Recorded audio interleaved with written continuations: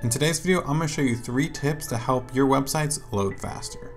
Now, I know a few months ago, Wix recently released an update to help all websites load a little bit faster. However, there are still a few things on our end that we can do to help make sure our websites load quickly. But before I get started, I do want to mention that we are on the road to our first 5,000 subscribers. So if you are new around here or you've been watching for a while, I want to challenge you to subscribe to the channel if you haven't already. That would really help out a lot. But now let's get back to the tutorial. The first tip I will say is that having too many animations on your website can drastically lower your website speed. If I preview the website, you're going to notice that everything kind of jumps into place for a second before it actually loads. However, if we have a different page which only has minimal animations, maybe just for like the main title and maybe a few elements, then the site actually loads a lot faster and looks a lot cleaner. Not only does having too many animations slow down the website, but it's also very distracting to your users. The second tip I'll give you is image size and video size.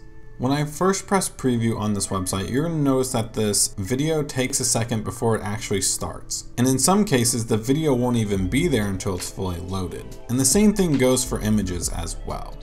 For videos, I usually like to compress the videos down quite a bit. So I actually use a software called Media Encoder. This compression software is available in the Adobe Creative Cloud. However, if you don't have it, I suggest you go look up online like a free video compression software, because I am sure that there are plenty of them out there. If we look at the original video file, you're going to notice that this is going to be 44 megabytes. Which sometimes can really slow down the load speed. Ideally, you really don't want anything over 25 megabytes. So after the compression, it basically cut it in half. So now it's down to 22.6.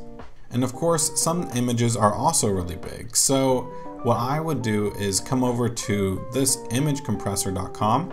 I would just drag in this photo, and you're gonna see that it compressed it down by 76%, which as you can see right here down below, it went from 4.5 megabytes to 1.1, and there is no huge quality difference in between both of them. So now I can just download that, come back over to the editor, and I can just replace this background video and the background image with the lower file size versions of them. And now when I preview, it loads a lot faster.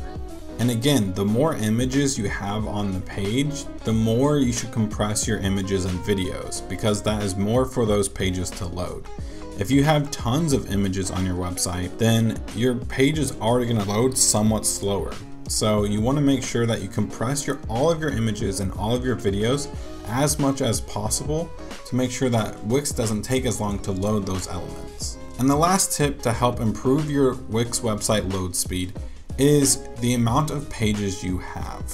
Now, if I come over to the About page, you're going to see that there is a team section. And let's say you wanted your users to be able to click this button and go to a dedicated page for this user. And I have seen this mistake a lot, but I have seen a lot of people just create tons of pages like this for each person that works at the company. However, that's not the best way to go about it, because as you can see here, we have 14 different full-blown pages for each one of the members on the website. And not only would you have to duplicate a page and fill out all the content, you would also have to come over to the About page and manually add that person here as well. That is so much extra work that you don't even have to do. Instead, what you could do is come over to Add. You can come over to Content Manager and press Add to Site.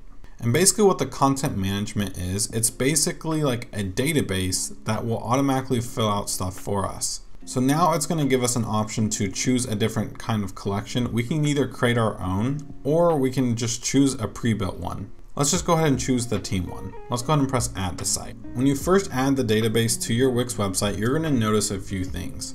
The first thing you're going to notice is like a spreadsheet full of content. Now, if you do this for yourself, of course, you want to come in here and change all this information, but for this tutorial, I'm just going to leave it as is for now. The next thing you're going to notice is that if we go to the Pages icon, you're going to notice that it added this section right here called Dynamic Pages. And it also added 2 of them for team. Added team all and team name. Now, since the About page already has a section for the team members, we do not need the Team All page, so we can just delete that. However, if you just want a dedicated page to show off all your team, then you can just leave that if you want. But the cool thing about dynamic pages, if I click on this, you're gonna see that it's just one page, but I can actually cycle through everyone in that spreadsheet that I showed. So it's basically one design, but all of the content on the page is coming from the database spreadsheet right here. So if you ever want to add or edit any of the team members, you no longer have to add a new page. You just come over here and add a new member. And to make sure that this works correctly on your website, come over to Content Management section, add content elements, and add a data set. Next, let's go ahead and connect this data set to the team section. And then we can come over to this repeater.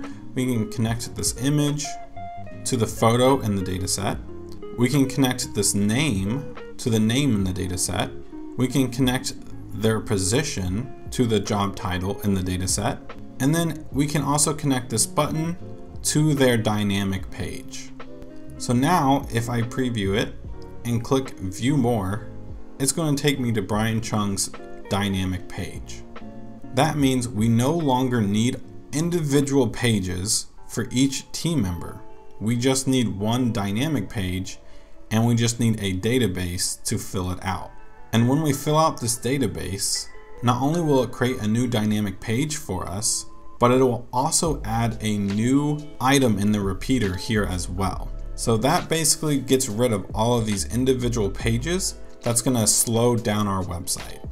If you'd like to learn more about CMS and dynamic pages, I do have a tutorial about that, and that will be linked in the description below. I highly suggest using that whenever you can, so that way you're not using tons of different pages, slowing down your website. But that basically wraps it up for the video today, guys. If you guys did enjoy, please like the video and consider subscribing for more Wix content coming out really soon. Thank you guys again, and I'll see you all in the next one.